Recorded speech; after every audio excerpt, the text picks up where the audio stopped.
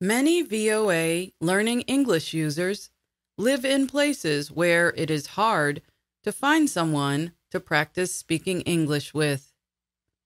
You may be one of those people, so you may have tried to find people online, even on our website or social media pages.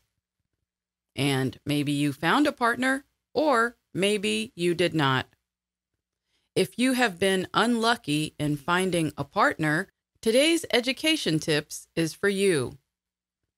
On this program, we offer 4 tips to help you find someone who wants to practice speaking English with you. The first tip is to use Facebook. You might already have a personal account on Facebook and use it to do things like share pictures and connect with friends and family. But maybe you have never joined a Facebook group.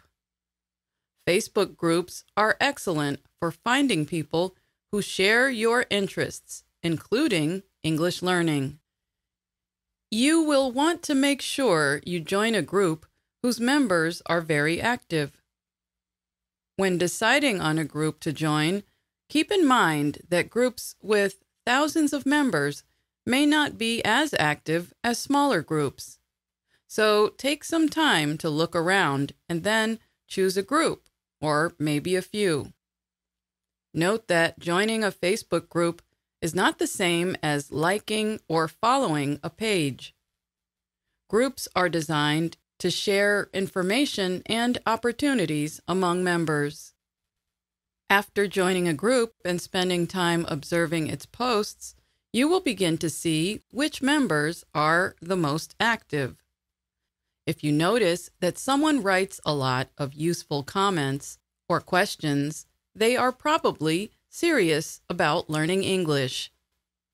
Consider messaging them directly to ask if they would like to practice speaking English with you.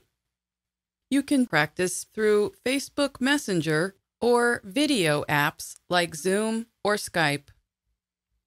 Our next tip is to use meetup.com. Meetup is a free website that helps people with similar interests find each other and meet in person.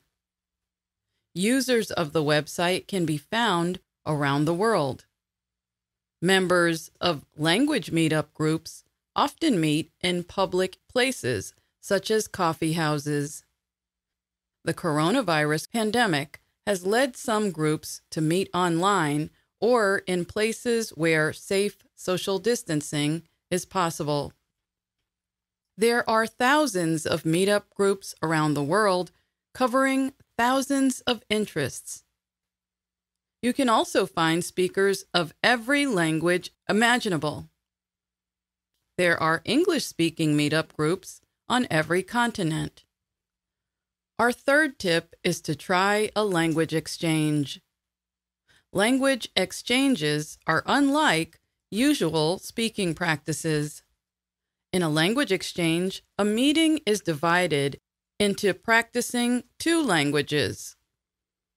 Suppose, for example, you are a native Portuguese speaker and you want to practice English. Your partner is a native English speaker who wants to practice Portuguese. You and your partner would speak English for one half of the meetings and Portuguese for the other half.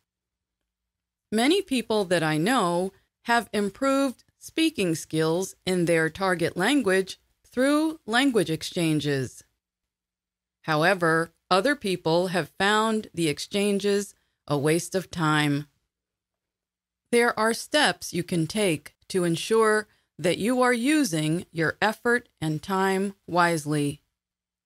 For instance, decide on clear goals, choose the right partner, state your expectations, and prepare for your meetings. You can learn more about how to have great language exchanges in an earlier education tips. Our final tip for today is to cast a wide net. That means to try many different things to increase your chances of getting what you want.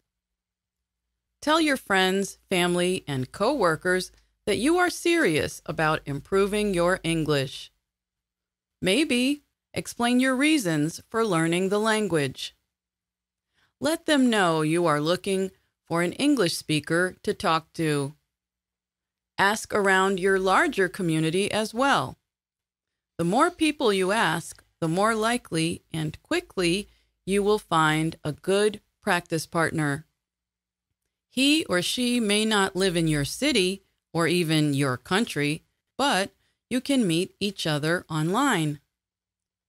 Well, that covers our 4 tips for finding someone to speak English with. Good luck, and let us know if these methods or others helped you find an English-speaking practice partner.